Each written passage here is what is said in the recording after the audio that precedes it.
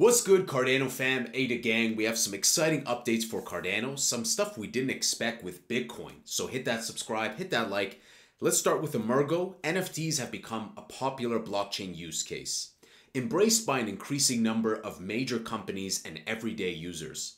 They offer a unique way to represent transactional brand assets in an increasingly digital world, sparking excitement for their potential to transform assets of all types.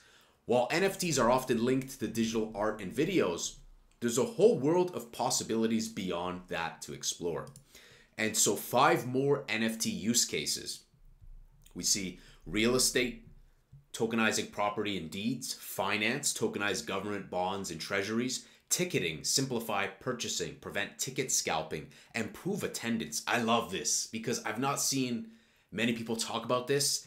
And Emergo, a founding entity in Cardano, they're always coming out with bubbly, good, juicy recaps and great updates and fantastic stuff. I love this stuff coming from Emergo. We'll continue to cover it. Subscriptions. Record the terms of a subscription, such as the price, duration, level of access, and user rewards. That's something a little bit more uncommon, right? Like breaking that down. I love that. And even different elements to it. Resale of digital items. Enable resale of certain digital goods such as books, video games, etc. And on the subject of subscriptions, guys, like even thinking about like a phone provider. Maybe you've been with a company for 10 years. Maybe you've been with them for 2 years. Loyalty, proof of work, and like all these things so that people are not yapping to customer service. How beautiful it would empower customer service, companies, customers, even on ticketing alone. As someone who has been in the entertainment industry, like DJing, promoting at the nightclubs, ticketing is full of issues, plagued with issues that blockchain can definitely make smoother. So very nice. Definitely looking forward to more use cases for NFTs. Now, ADA, gang, Cardano ADA, Mehen. I'm just going to call it USDM. USDM, it's not possible to freeze your accounts and block transactions. So take this with a grain of salt. Maybe this will change. But you can definitely see that as a positive from the DeFi aspect, right? Because of all the other chains where you can freeze the accounts, you can block the transactions. So take that with a grain of salt. I mean, I don't mind it either way because I think the context is important, but preferably I would rather roll with this. You know, I always want to go with Wild Wild West and let informed adults choose and decide what they want to do. And if you made a mistake, you made a mistake. It's funny how we want the upside volatility, but we always want that Costco customer service. You can't have both, you know what I'm saying? We got to go as much DeFi as possible. Charles Hoskinson says, for those discussing scaling, there is enough money in the treasury to pursue an aggressive Leos, Hydra, and ZK program if the community wants to go in this direction. I'd advocate to continue the parallel approach given that we have the infrastructure and talent to do it. I also believe things could move very fast, given all the enhancements we've seen over the last 24 months. And I agree. I think this seems sensible, seems very rational to me. Charles seems to be a very rational, logical, objective-based guy. And yeah, like especially his sincerity over the past few years, like seeing what he has done, speaking out against stuff. And he's very transparent with a lot of the stuff, both on a business level and a personal level, where I don't see anyone else kind of discuss. So kudos to Charles. Really like Charles Hoskinson. We'll continue to cover what's going on in his profile. This, guys, KTOR Z kind of reminds me of KOTOR. KOTOR remake? KOTOR remake better not flop. Otherwise, it's Charles' fault. I've put the entire Bitcoin chain on Cardano and added a block to it. Sort of. Let's rewind a bit. This is already somewhat leaked, but I've been working on a top secret open source library, which I am happy to officially release. So, Merkle Patricia Forestry libraries for working with Merkle Patricia tries on Cardano. So, MPT, this is way above my head because I was reading the replies. I took a look briefly at the GitHub, but it's very complicated. Let's dive into some of these replies. But if you guys are a dev and you understand this a little bit better, let me know. KOTOR says it's actually not one, but 2 libraries. One is Icon, providing specific utilities to smart contracts, and the other is Node.js for the off-chain bits. It is a complete implementation of modified MPT with a twist. So I call it Merkle Patricia Forestry. Wow, these names, guys. Fundamentally, this is an authenticated data structure for mapping arbitrary keys to arbitrary values. Yet, it is done in such a way that it is possible to perform some operations from only a small hash and a succinct proof. No need to carry the entire data structure. If you've been in the blockchain space long enough, you have certainly heard of Merkle trees, which are similar, albeit simpler structures for representing list of items. I have heard of it, for sure. Yet Merkle trees only allow for checking membership, i.e. presence of an item from a root hash. MPTs make it possible to also perform insertion and deletion of a key/value. Ethereum uses said MPTs for its blockchain state and transaction storage. With this, it enables light clients to query for balances without the need to store the entire chain. Okay, so that's good. That's great because that can be cumbersome. The issue, however, is that these MPTs proofs tend to be quite large. Multiple kilobytes for large enough stores of data. While not that problematic for off-chain operations, on-chain every byte matters. So in this implementation, I'm bringing something which I believe to be new. Without going into the details, but feel free to read if you want to, it has to do with the way nodes are arranged and combined at each level in the trie. It turns out that we can use tiny sparse Merkle trees of 16 items at each level. Trees in tries. So I guess it's kind of like fractionalizing it, dividing it out. I saw like a little graph that showed it kind of like different roads almost, if you will, kind of different columns. I will link everything, like always, in the video description. This gives the name to the library, and it seemingly allows to drastically reduce the size of the proofs by trading it for a few extra computing steps. And it ultimately achieves a very good trade-off. That's very nice. Reduce the size of the proofs, the trade-off for a few extra computing steps. It sounds like it's worth it to me. If you're reducing the footprint, the size, just for a little bit tad extra computing, why not, right? Computing is always getting faster and faster. Size, especially when it comes to scalability and transactions, like he said, every byte matters. So that seems like a good trade-off, a win-win. The transaction I just linked is doing something quite unexpected. It spends a UTXO that contains the root hash of a Merkle Patricia Forestry representing the entire Bitcoin block header hashes mapped to their transactions. That's about 850 blocks compressed into 32 bytes. Yep. Yet, to spend it, one has to prove on-chain that they are continuing the chain by inserting a new block in the trie, such that the next root hash that gets stored on-chain represents exactly the previous chain plus one block. The entire validator fits in 26 lines of icon. To be more specific, it adds the 845th, 602nd with hash so-and-so into a Merkle Patricia Forestry that contains a previous blocks. Here, I think he meant to say 850,000 because here he's using a comma, but I digress. There's a lot of jargon here. It's hard for me to wrap my head around. The TLDR also, guys, is we've been seeing that Cardano and Bitcoin, there can be synergy there. We could use a Bitcoin wallet to do so-and-so. We're seeing more strides and leaps in terms of synergy between these chains, more overlaps. And I think this is another step in the right direction. And we're going to have to wait and see what this actually means, right? Take this with a grain of salt. Of course, this validator is very rudimentary. A real implementation would check for the difficulty and the full header.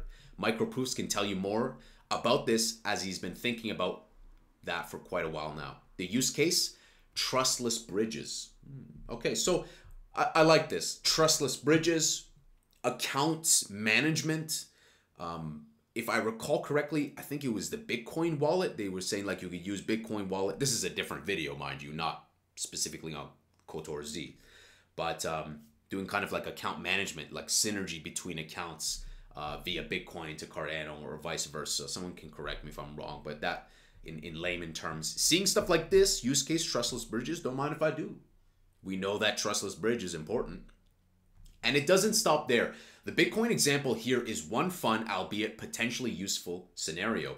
Imagine the reel of possibilities. with such arbitrarily large key value stores managed fully on chain, a domains registry, a feed of financial market data, GitHub stats.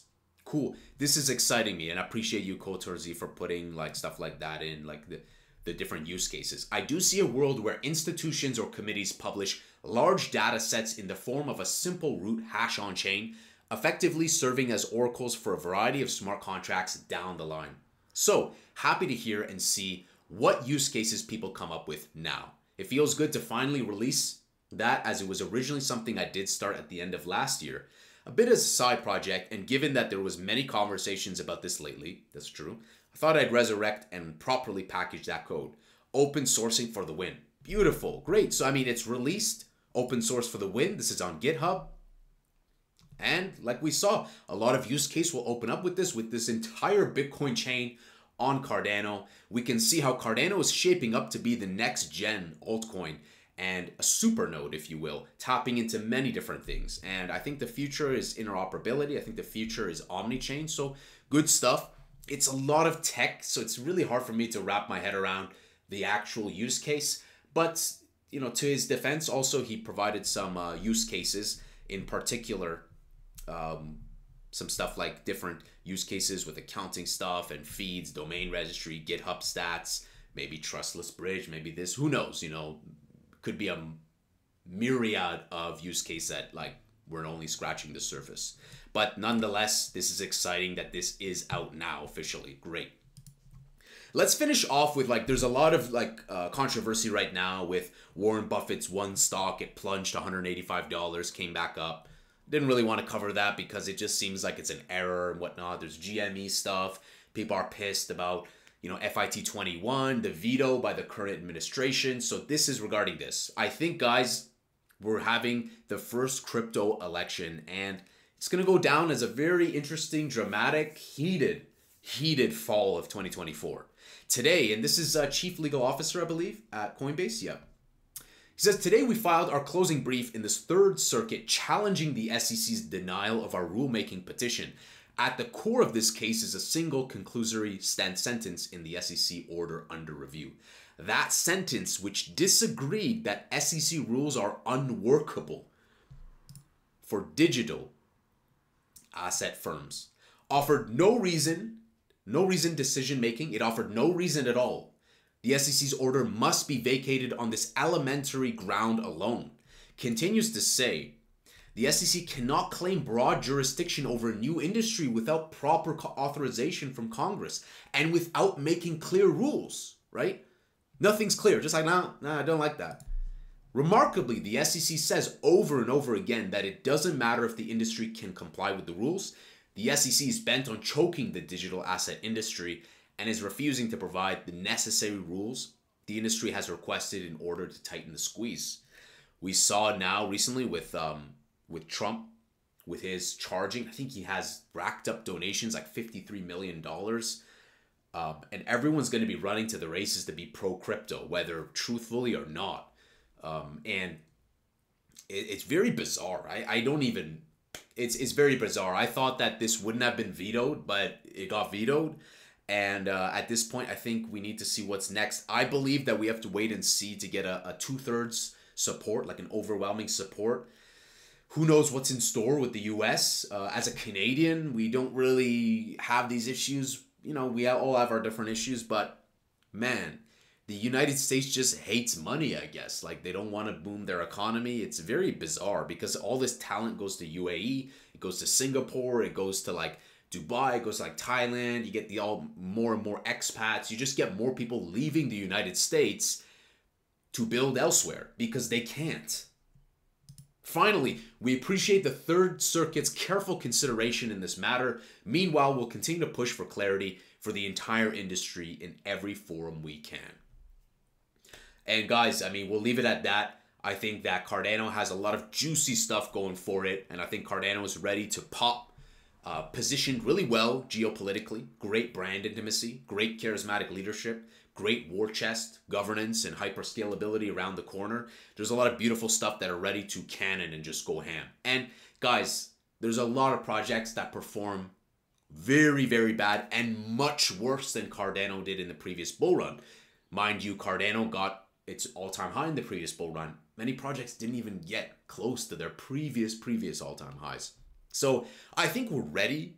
It's just a matter of time. And if I see the Jeets just paper hand sell Cardano, bring it down to like, who knows, like if they bring it down to say beneath 40 cents, I'll be scooping it up. I'll be scooping up more. Because for me, my buying window, like I really like these ranges of like the 25 to 40 cent. And this is kind of going hand in hand with what I said. I told you guys that let's go back a few months. So I warned you guys that like, hey, past halving, we're probably going to have a bearish summer. We're going to have lots of FUD. We're going to have all these weird stuff going sideways / bearish. And lo and behold, it is like this. Albeit Bitcoin's chilling at this new discovery zone of like the 68, 69K. But, you know, people have been, I think they often think that it will pop right after a bull run. Or sorry, right after a halving. But after the previous halving, we didn't get that massive run, right? If we go to the previous halving, we were around here. And it was the months that followed afterwards that took us up. And mind you, yes, Bitcoin is high. But here, at this level, let's zoom out a little. So right here, where we were getting new all-time highs first in 2021, we're only 20% search results on Google for Bitcoin and crypto globally on Google Trends. So we're not there yet. There's a lot more upside potential still. And I think that Q4 and beyond are going to be very important for Cardano and the rest of the space. And Cardano, guys, is something that people underestimate. It continues to live rent-free in people's minds. So thank them for their service. Guys, I'm looking forward to the future of Cardano. Let me know your thoughts, price predictions, any updates, anything your guys are excited about. And hit that subscribe, hit that like. I'll see you guys in the next Angry Crypto Show.